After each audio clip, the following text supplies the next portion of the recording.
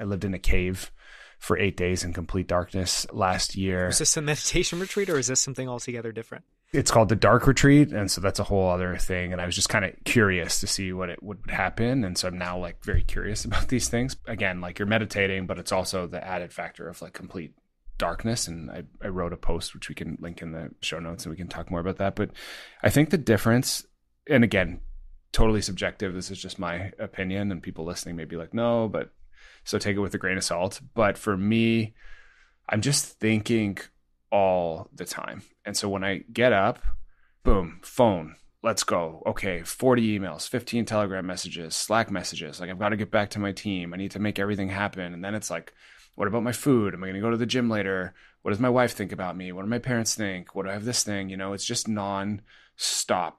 Worry, fear of the future, craving. It's like your mind is a wild animal. And then on top of that, if people are listening, they're probably high performance entrepreneurs. It's like, let's go, coffee. You know, and then it's like, open the computer. I'm at my seat 12 hours a day, just like going, trying to make something happen, which is fine. But what you're doing, you're stimulating your fight or flight response, like your sympathetic nervous system. And it's so overstimulated. So hundreds of years ago, what was an average day? It's like, oh, I'm, sleep on the ground, wake up, fresh air, breathing slow, kind of relaxing most of the day. Then maybe I'll like go for a hunt, come back home. And like, you're not consistently stimulated. And the stimulation now is so strong. Like if you watch Netflix, there's no commercials. It's just over and over. If you watch like TikTok, it's crazy. And so what these things do, they take away all stimulation.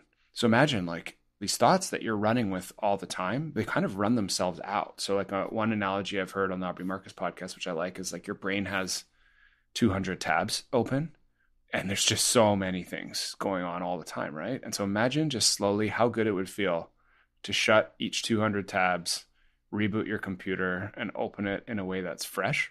So when you're doing that, you're just focusing on your mind and body. It's hard. Like you're at points where like you're physically uncomfortable, your body is aching, which I was actually shocked by how physically demanding it is. And every time I'm like, oh man, this is like so hard. It just allows you to kind of shut those tabs off and start to notice that like you're not in control of your thoughts. And it's one thing to say that, but by just focusing on the time, you start to realize like, oh, I'm not. So maybe I can just like let go. So you're sharpening your awareness, you're feeling into emotions, you're processing them, letting them go. You're like learning things about yourself.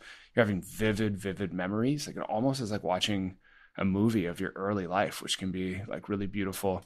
And then when it ends, you just feel so focused and present. And like there's probably things happening neurologically in the nervous system from just lack of stimulation, proper sleep, healthy food, perfect breathing the entire day. Like there's so many things happening that are good for the body and mind in addition to the meditation. It's like a timeout, a complete reset, a way to better know yourself. And that's kind of what I had suggested. If my recommendation was like, figure out your authentic self. And this is like a way to do that.